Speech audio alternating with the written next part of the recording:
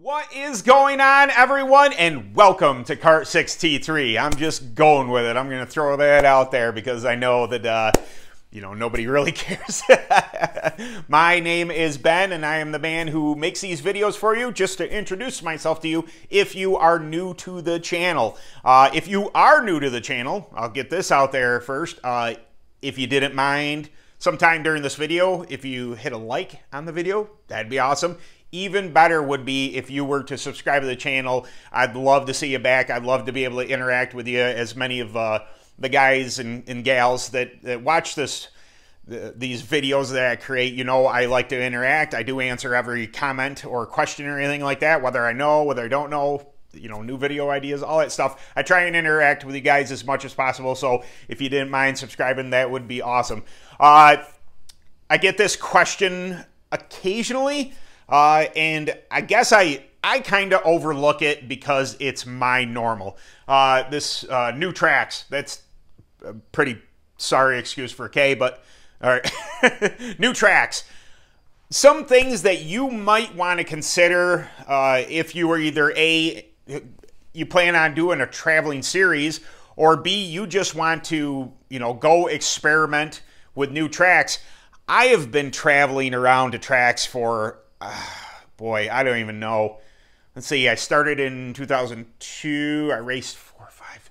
I think I started running Unlimited All-Stars UAS. That's traveling series, different tracks. They're not all at the same place, not even in the same state. About 2007. So I have been bouncing around to different tracks for a really long time. This is second nature to me. Many of these tracks I've been to, even tracks that I haven't been to yet. You watch videos or anything like that, you get a basic premise of how big the track is, and you kind of go from there. So we're going to start with that. What is the best way to get information on a new track you might want to consider? Number one, I'd be coming right here. I'd be coming to YouTube. I'd be typing in that track name, see if there's any videos, anybody's posting GoPro footage, like I have on this channel. I have quite a few, it's in the open, but I've been on quite a few tracks on here, Croker Creek and AMS or Paradise or anything like that. So you come and it'll give you a perception of what the surface looks like, what how big the track might be. Secondly, definitely Facebook, some sort of social media.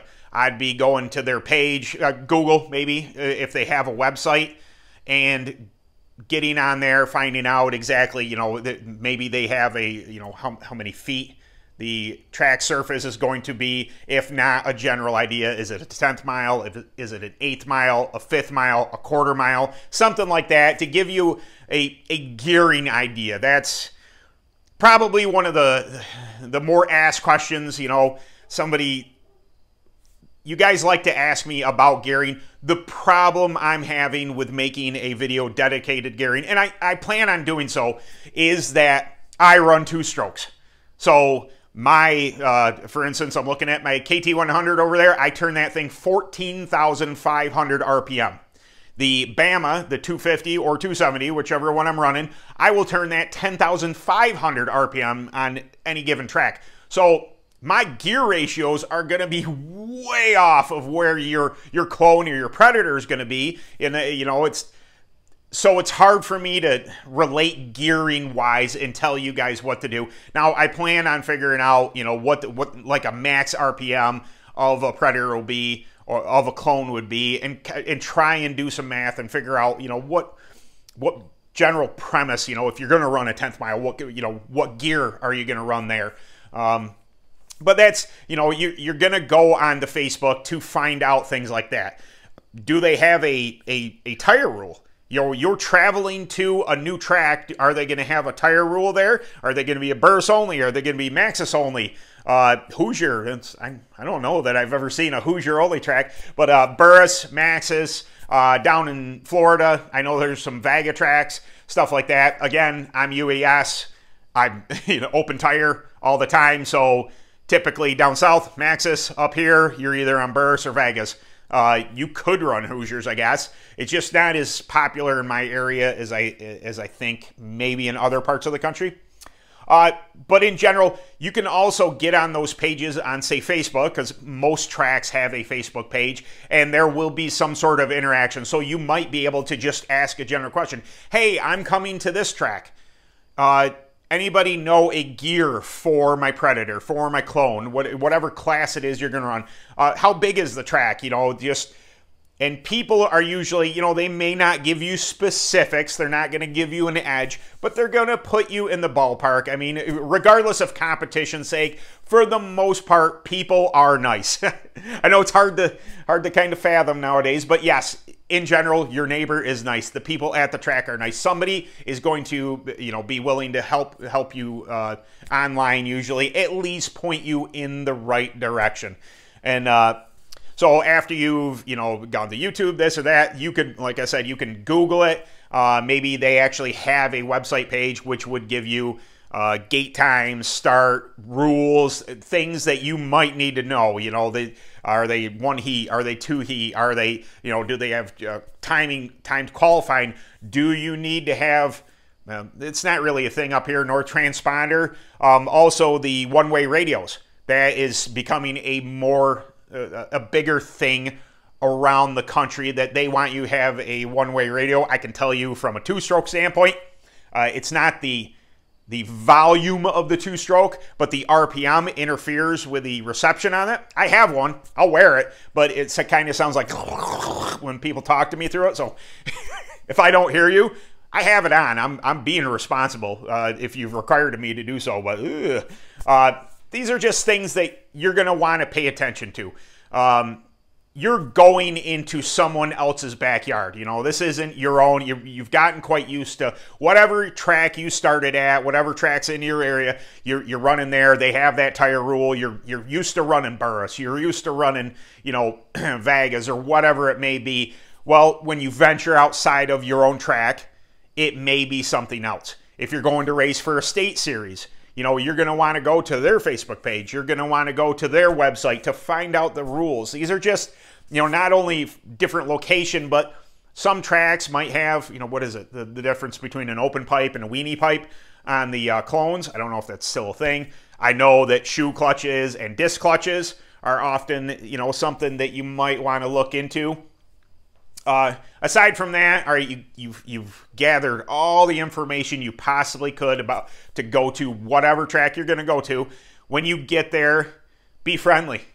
You know, try and befriend somebody. Just, you know, wander by. Hey, you know, it's my first time here. You know, I just a general idea. Hey, I got a, you know, 1763 on. You know, I read that online. Is that going to be close for gearing? And you know, maybe somebody's going to be, yeah, you might want to go up a tooth or go down a tooth, something like that.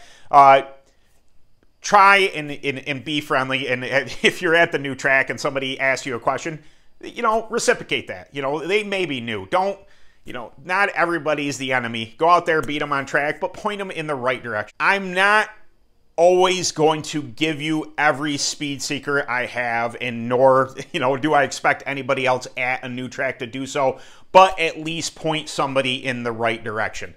You know, I said this to the gentleman, that I don't mind helping. Obviously, I create videos. I don't mind helping, you know, people raise their game. You know, and if they happen to beat me, if I happen to give them, you know, point them in the right direction to where they beat me, then I'm not going fast enough. That I need to work harder at what I'm doing to get past them. So it's just, maybe it's because I'm competitive and I like that bar to be raised, and then I'll kind of go get it, you know, and try and take it back, that type of scenario. But I just, in general, I like to see everybody win. Not win, you know, I want to win, but win in their pursuit of getting better every single time they hit the track. So I really hope that you guys kind of, you know, maybe follow suit with that. You know, just racing's racing. We all want to win, but, you know, try and lend a hand, you know, and help new racers if they are somebody coming to a new track, you know, and they're asking, hey man, I don't know where I'm to. Is this close on gearing? Where should I be? Kind of, you know, lend a hand. Say, yeah, you're within the ballpark. You may want to add a tooth or two, that type of scenario. So these are just my thoughts on it. I didn't mean to get all kind of preachy or whatever I was doing there. But I thought this would be a valuable thing to offer to you people. I'm used to it.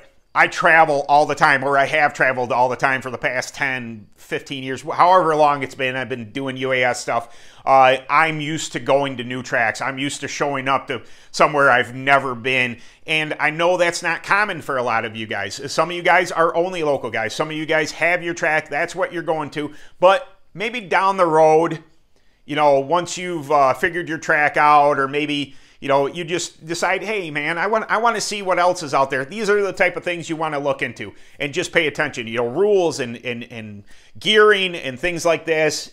Go out and experiment. There is a ton of fun tracks out there. There's one thing. Don't get me wrong. I love racing at Paradise. One of my absolute favorite. It's big, it's fast, it's slick, it's hard to get a hold of. I absolutely love it, but I do love a bull ring. I love going down to AMS and being on that little, it's pretty much an 8th mile now, but 10th mile, high bank and all that. Completely different from, I love that experience. I like going out to Caroga, a little bit more bite, an 8th mile, really, you can sing it in the corner there and know that it's going to stick for the most part.